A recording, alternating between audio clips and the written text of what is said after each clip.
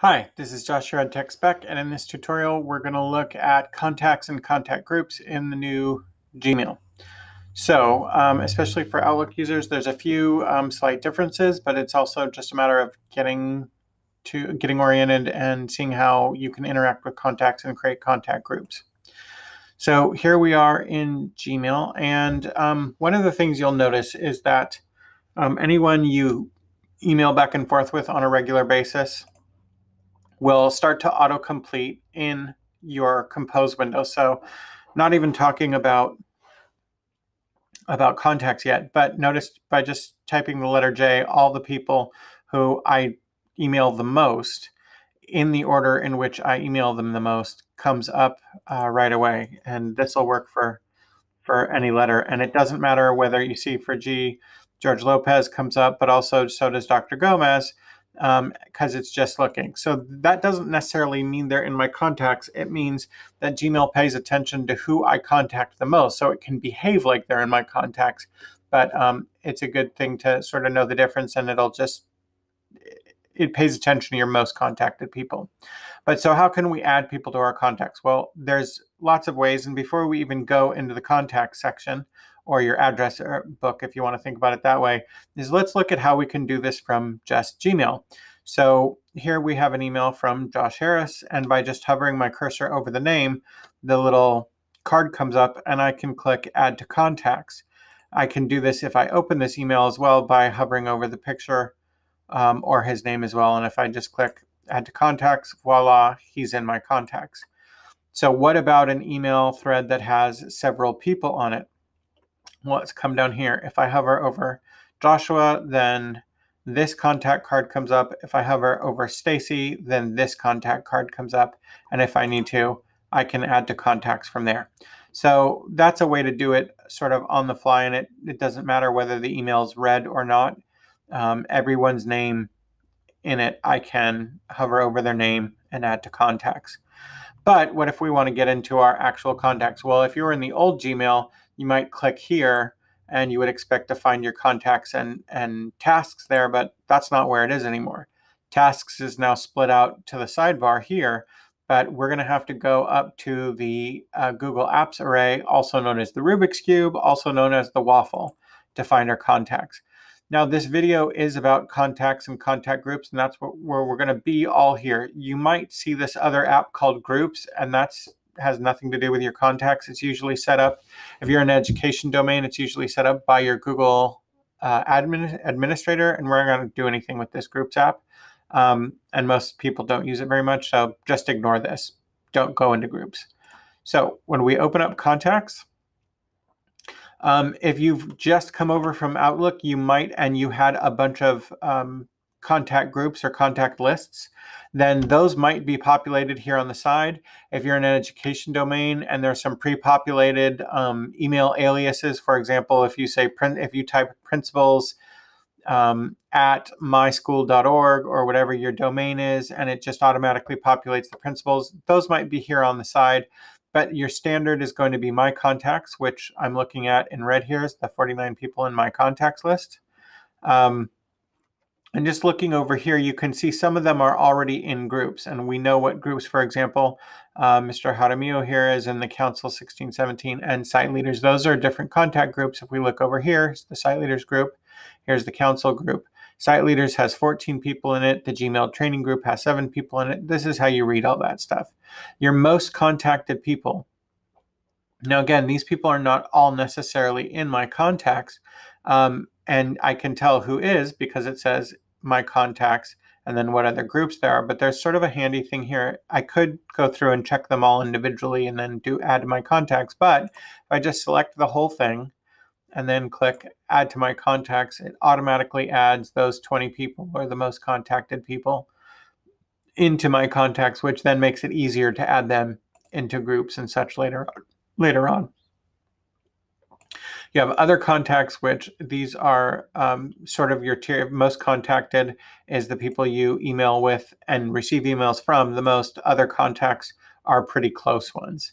You see some of these are in my domain, some of these are not in my domain. You'll also find the directory, but the directory is better for searching. It's not really a good place to start any tasks because it's every user in your domain. If you're an education domain and your students have Google accounts, even if they don't have Gmail turned on, they will all be listed here. And most education domains have one pattern for the adults and they have another pattern, email pattern for students. So for example, looking here, I know that this is a staff member or faculty member because it's first name dot last name, and this is a student because it starts with their student number, but that's going to vary from organization to organization. So we could just go through and use, so for example, if we wanted to click on one person, I can click on there and email him from here, and it opens up a pop-up window off on the side on a Mac. But that's probably not what you're going to be in the More menu. You have all sorts of other things you can do here. But let's look at these persons. So Arthur Gilmore is not my contact, so I might want to add him to my or this would not necessarily add him to my contacts. This would just be to add somebody to your contacts. So I would manually type in email address here if that's what I wanted to do, and then I would click add. I could add another one, another .email at lsl.org, and then add both of those, and they would be, you can see this message, they've been added to my contacts. But what I can do with the person who's checked is you see this other button that says groups.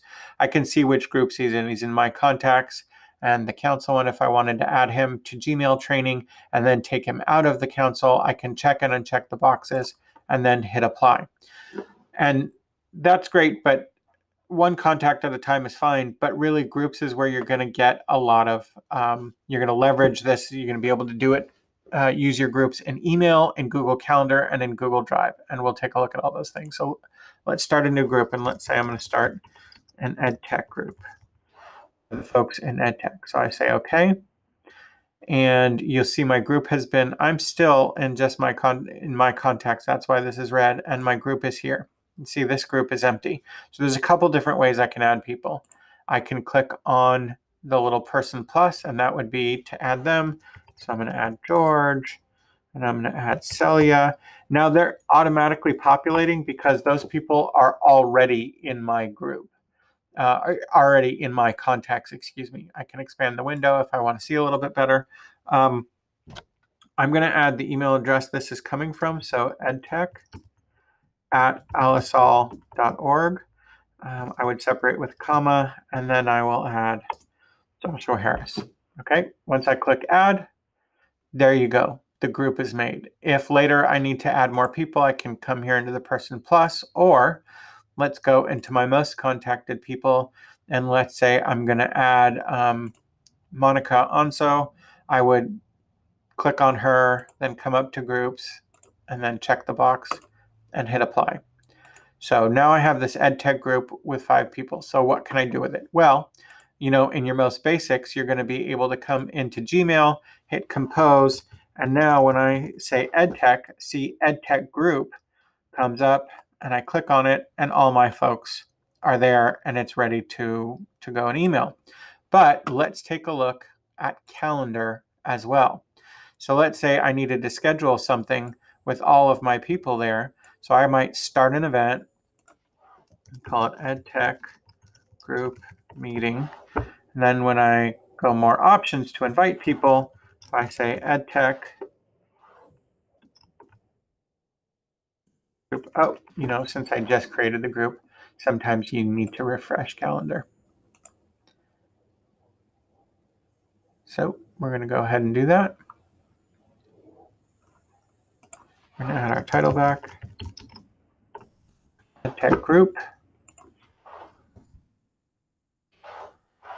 Now, see, even after I typed ed, it was coming up, but now I have EdTech group, and then it will individually list out all the different people. So if I were to click save on this, it would send them all an invitation. I don't actually want to do that, so I'm just going to X out of this and discard the changes. The last place, it's also really useful is in Google Drive when we are sharing documents with folks. So let's say I have this text-dependent questions or these slides, and I need to share them with that team or share them with that group that I've created. As soon as these load, and I have my blue share button, see it has the padlock telling me that this isn't shared with anyone right now.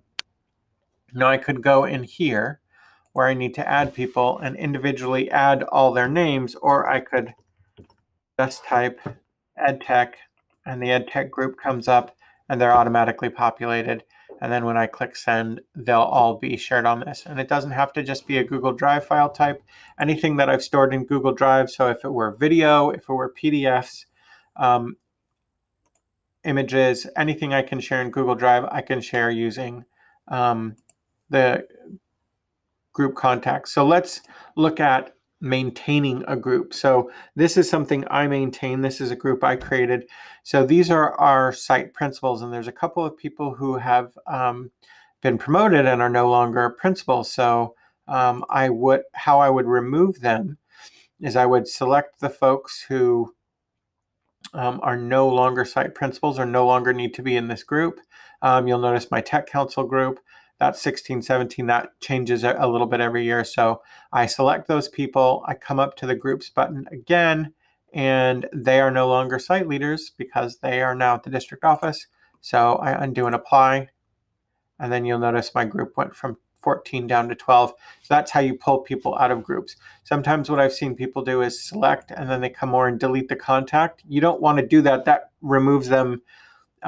You'll have to go back and add them to my contacts. If this person I still want in my contacts, maybe he's just not in the group. I don't want to delete the group. That's certainly not what I want. Deleted contact doesn't take them just out of this group. The way you do that again is you come up to the groups button and uncheck where you don't want them anymore.